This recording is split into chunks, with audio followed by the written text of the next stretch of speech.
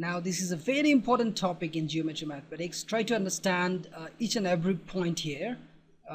Angles made by the transversal with two lines.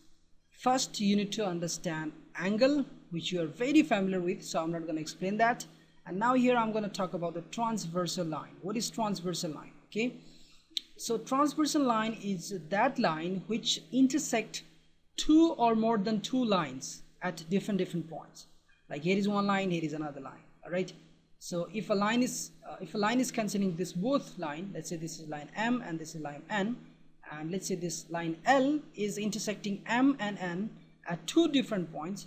This is point P1 and let's say this is point P2. So this line L is cancelling M and N at two different points P1 and P2. That's why this line L is called transversal line. Okay, and how are the angles formed when transversal line intersect the two lines? There might be three lines there might be four lines, you know. So a transversal can cut any number of lines, but we are going to learn in two lines cases and what kind of angles are formed and what we give the name to those angles. And when the two lines will be parallel, there is very special cases that we'll be discussing in the next video, but here just I want to introduce the angles formed due to the transversal when it intersects the two lines. Okay, so let's say I have a line. Let's say I have a line. This is one line and this is my another line. These are not parallel, right? And I have here a transversal line. Say this is transversal line L. Okay, this is line, let's say M, this is line N. And when a transversal line intersect this two line M and N at, let's say, let's say point P, and let's say this is point Q. Okay, and I'm supposing this is A, this is B, this is C, this is D, let's say this is E, and this is F. Okay, when this line L intersect line M and line N, then we get four here angles and four here angles. Okay, so let's name the all angles. Let's say this is angle 1, this is angle 2, this is angle 3, this is angle 4. Similarly, let's say this is angle 5, this is angle 6, this is angle 7, this is angle 8. So there are 8 angles formed, and I'm going to name those very nicely. Try to understand. Here angle 1 and angle 5. Okay, keep in mind angle 1 and angle 5.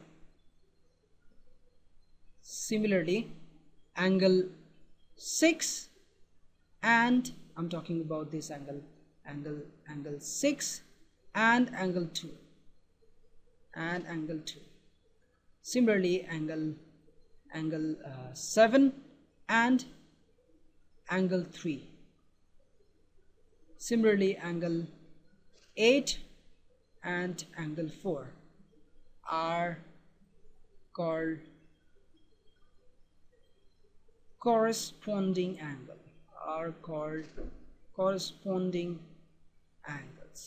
In corresponding angles, you'll find the angles, one angle outside and one angle inside. All right, inside the transversal and outside. So it is outside and it is inside.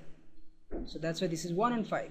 Similarly, if you look here in 6 and 2, one will be outside on the same side. All right, one is outside, another is inside on the same side, on the same this side.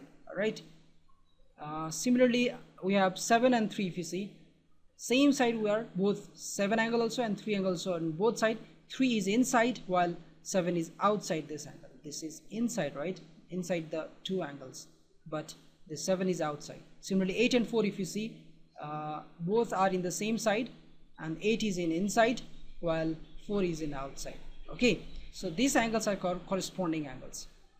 If you just look here, if it is one angle, it is one angle, then if you want to look at the corresponding angle, then if it is angle 1, then this will be angle 2. So here angle 1 and angle 2 are corresponding angle. Similarly, if you don't want to draw there, let's say you want to draw here, then the corresponding angle will be here. All right, if you want to draw here, then the corresponding angle will be here, one outside, another inside, but in the same side. Okay, so if you want to draw here, then it is outside, another should be inside in the same side. This will be corresponding angle. I hope you understand it. And now another angle, another type of the angle here,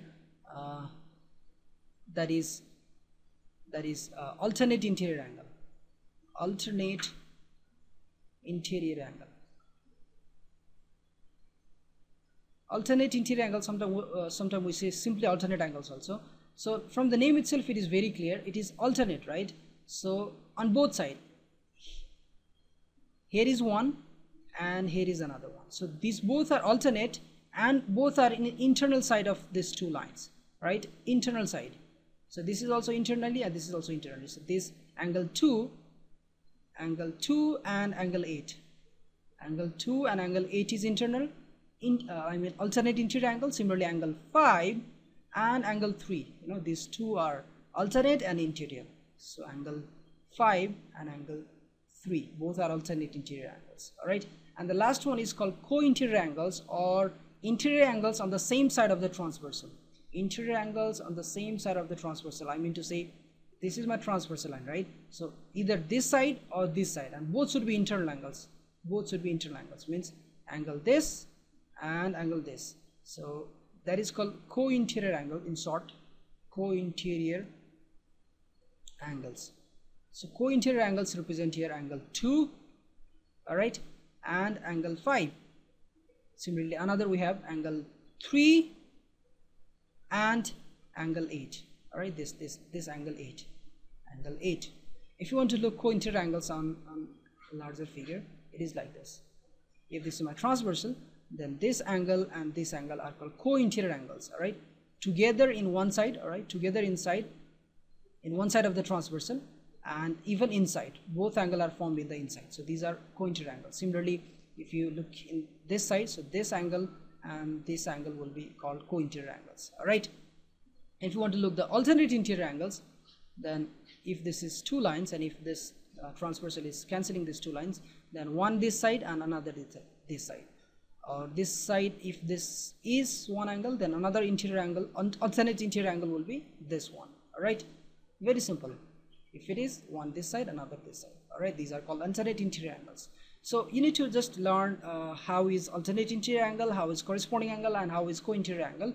And in next video, we're going to learn a very important topic of this entire geometry.